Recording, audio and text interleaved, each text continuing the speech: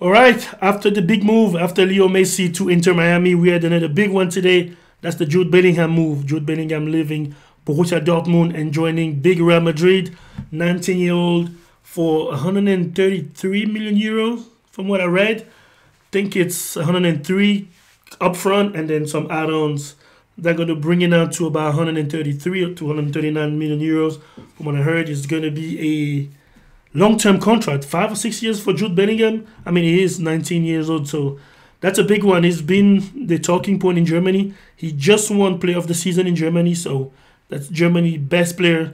It's rare to see Germany losing, Bundesliga losing the best player, and they're not going to Bayern Munich. Bayern Munich is notorious for getting all the best player in the Bundesliga. Hasn't really been the case the past year or two. They've been kind of spreading out, and even Bayern Munich had to recruit like Sadio Mane for a big fee, which is uncharacteristic for Bayern Munich.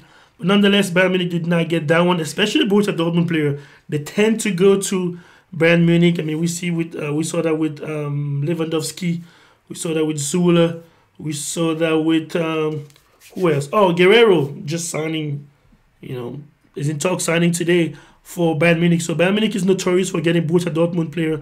I think that's what Bayern Munich does to keep themselves top of the league, and nobody else has win the league in Bundesliga. Now, obviously, Jude Bellingham is going to have to be included in the starting 11. Now, is it guaranteed he's going to be in the starting 11? I think so. I think the starting 11 spot is his to lose. It's not something he's going to battle to earn.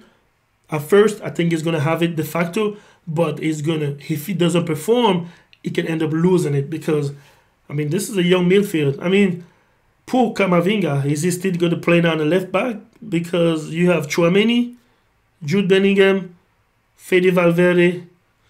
I'm guessing Toni Kroos and Luka Modric are going to be the mentor of these guys. They're not going to play as many more minutes that they played this past year. So, because I think that's what Real Madrid is doing. They kind of refreshing the midfield. But now they're going to have 4 young midfielders. I say Fede Valverde, to me, has to be a starting 11. Now, he's the better of the 4 young midfielder. I got to take him first before I take Camavinga, Tchouaméni, and even Bellingham. I think I would prefer to have Fede Valverde. Now, people might argue and say Bellingham is a better midfielder than Valverde. Personally, I don't think so.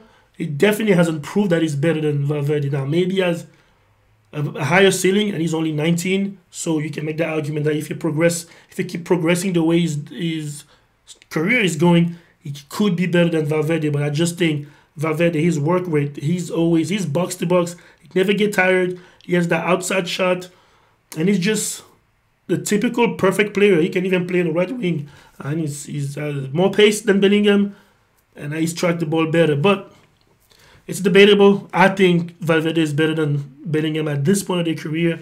Now, Bellingham might end up being better than him. But to me, on that midfield, I'm going to get Valverde first. Then you're going to have Bellingham because you just signed him for a big fee. You're not going to put him on the bench. And then who's the third one? Now, does that mean Tchouaméni, Camavinga, Modric, and Toni Kroos are going to fight for that last spot?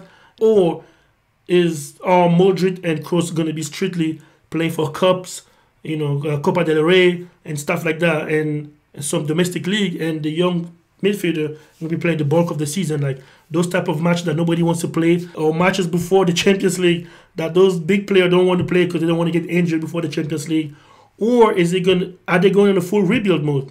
Like typically, are they just moving on, getting the young blood before they move to the big Bernabeu up in December? So I think Jude Bellingham, like I say, is coming in as a starter for sure in the starting 11.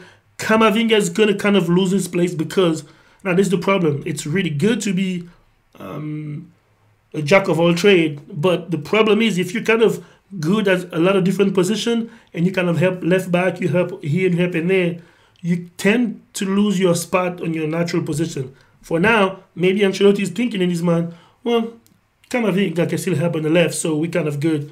If Mendy is injured, Camavinga is basically left back at this point until they get a really good replacement.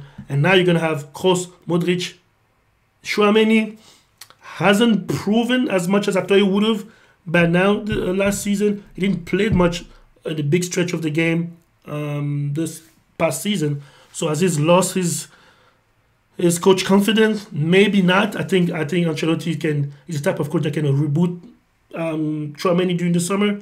I think it still happen, but I just think it's tricky. You're gonna have 4 young players, 4 young midfielders, and 2 veterans who can still perform. Luka Modric is good, and also Toni Kroos is still good.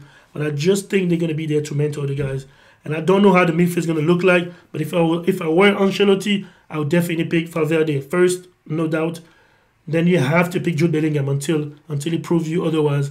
And then the third one, you gotta decide between Camavinga, Kroos, Modric, and somehow Tchouaméni. And Jude Bellingham could have signed for Liverpool, Man City, Manchester United was not really. It was in the talk last year, but we knew it wasn't going to Manchester United. Liverpool kind of missing the Champions League. They were out of there anyways. Man City, I didn't really see him play at Man City. Now, although his friend Erling Haaland plays at Man City, but I think both of them gonna end up in Real Madrid. So Bellingham is just moving there first. So yeah, Jude Bellingham moved from Borussia Dortmund to Real Madrid. How the Dortmund gonna replace him? How they gonna reinvest that money? They're really creative at Dortmund, and I trust they're gonna find somebody. It doesn't have to be as good as Bellingham, or they can get 1 or 2 players to compensate because they need a depth in the squad. They were this close to winning the league this season. I don't think it's gonna be that close next season, to be honest. I think Bayern Munich is gonna crush them next season. But yeah, that's it. Real Madrid got Jude Bellingham.